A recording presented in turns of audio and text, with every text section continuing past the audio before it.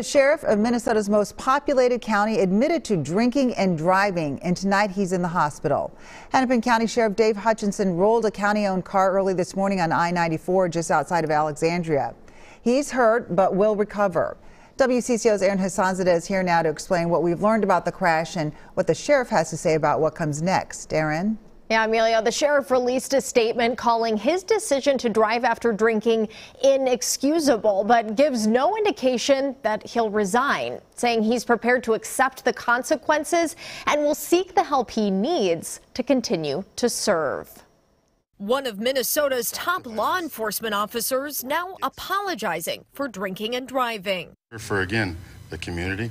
According to the State Patrol, Sheriff Dave Hutchinson's county-issued Ford Explorer left the roadway and rolled on I-94, 5 miles east of Alexandria, just after 2:30 Wednesday morning. No other cars were involved and no one else was hurt. While there is body camera video of the incident, Douglas County is not releasing it because of the ongoing investigation.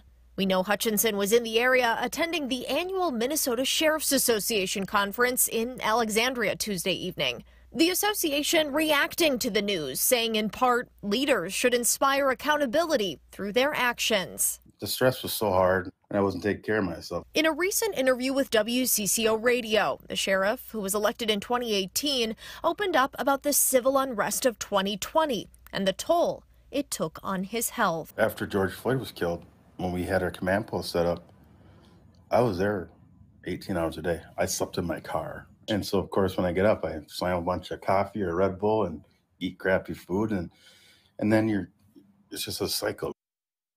And that interview was last month before this crash. The crash report says that the roads were dry. Hutchinson was wearing a seatbelt and that the airbags did go off. He was taken to the hospital by ambulance. Right now, the Douglas County Sheriff's Office and the Minnesota State Patrol are investigating this crash as a DUI, Amelia. All right, Aaron, thank you.